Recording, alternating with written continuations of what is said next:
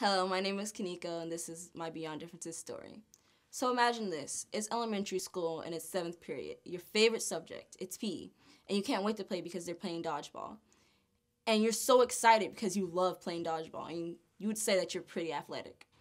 So you're on the line and waiting to be chosen. And you notice that two people who are chosen as the team captains is someone who doesn't really like you and someone who's kind of a follower and a friend of that person. But you don't think it would bother or get in the way of you playing this game and feeling excluded. So people other than me were getting chosen, and I was like, okay, of course they're going to get picked first because they're really good at the game, they're better than me, they have to get the best people. But after a little while, I started realizing other people were getting chosen, people who weren't as athletic or wanted to play the game. But I was like, whatever, it's fine. Maybe I just need to move on the line, step to the side, step up a little bit so they realize I'm here and I'm ready to play.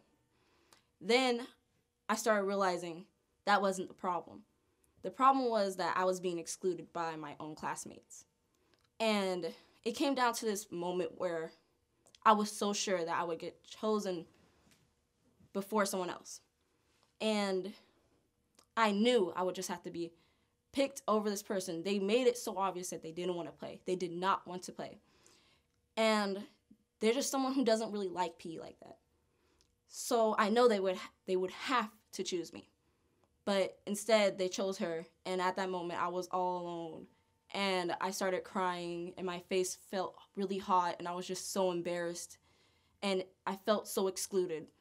And at that point, everyone started to pity me and say I could join their team. But I didn't want to join anyone's team. I wanted to be by myself for a little while.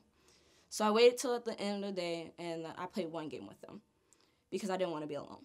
And that's why I joined Beyond Differences, because I don't want anyone to be excluded by their classmates and people around them. I want everyone to feel included.